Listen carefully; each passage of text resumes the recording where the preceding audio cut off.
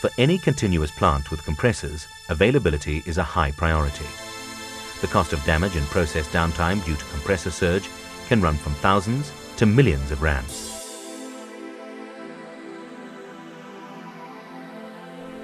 The gas enters the compressor at the suction side of the compressor.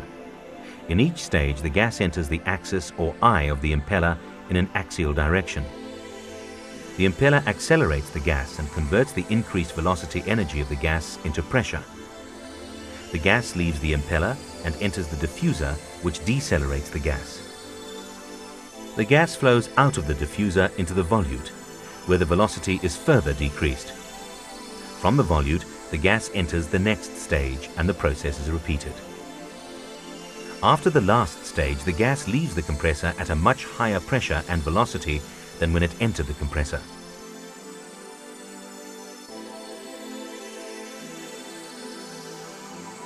At a steady operation, the flow through a stage of the compressor follows a certain pattern. As the flow to the eye of an impeller is reduced due to changing process conditions, a circulatory flow is established at the eye of the impeller. This happens because the impeller flow passage is not completely filled with gas. The gas then starts to pack against the back disc of the impeller.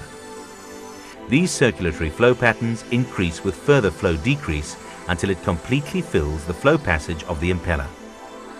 At this point, the whole flow pattern through the impeller collapses and the impeller is no longer able to deliver the pressure it previously delivered. The pressure in the downstream piping of the compressor is now higher than the delivered pressure of the impeller, and consequently, the flow reversal from the downstream piping takes place through the impeller.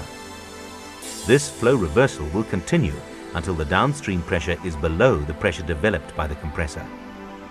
Forward flow will start again, and the cycle will repeat itself until the operating conditions change or manual intervention takes place.